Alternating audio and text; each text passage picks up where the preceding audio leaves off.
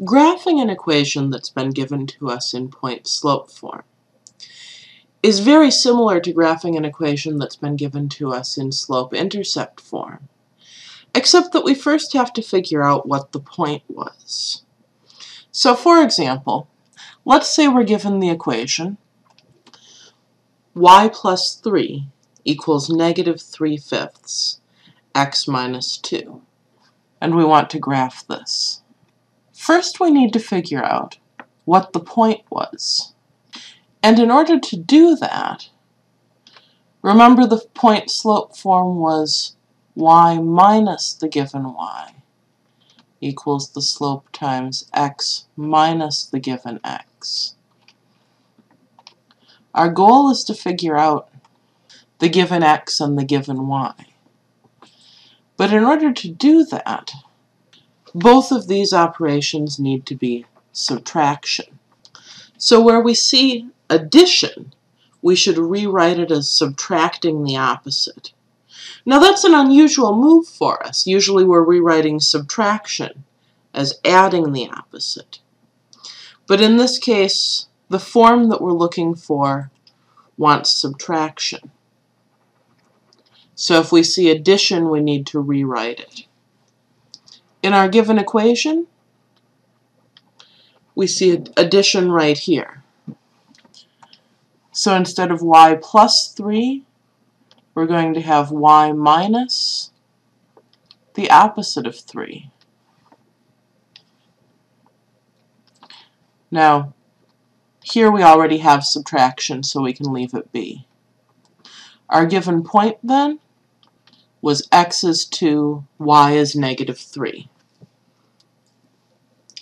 Okay. We also want to identify the slope. That's easy. That's negative 3/5.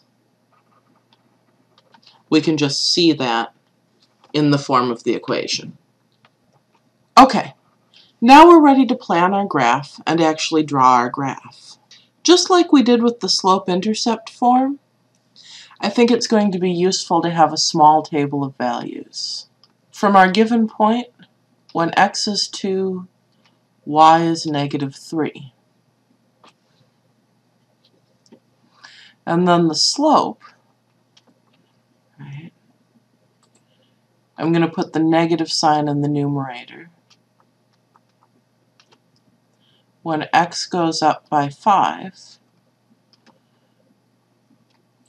y goes down by 3. So x is going to start at 2, goes up by 5 and gets to 7. Y is going to start at negative 3, goes down by 3 and gets to negative 6. And now I'm going to go backwards. What plus 5 is 2? This is a job for subtraction. 2 minus 5 is negative 3. What plus negative 3 is negative 3? That's definitely going to be 0. Why did I do that? Well, it looks like I want my x's to go all the way up to 7 and all the way down to negative 3. I want my y's to go down to negative 6, but they really don't need to go up that far. Now I'm ready to draw my axes and actually make my graph. Now my y-axis doesn't really need to go up that far, so I'm going to go ahead and put my x-axis way up here. So here's my x-axis. I had it extend a little bit beyond the edges of what I really need. And then my y-axis needs to go down to negative 6. And I had space for it, so I extended it down to negative 7. There are my axes. Now I'm ready to graph. I'm going to plot the point. X is 2, y is negative 3. This is my given point. And then I'm going to use the slope to get another point. My slope says go right 5, down 3. Here's another point. And now I graph the line through those points. Notice that that other point in my table ended up on the line without me having to do anything about it. Right, because that point ought to be on the line, and 2 points is enough to actually determine a line. And there's our graph. So what did we have to do? Figure out what the point was. Figure out what the slope is.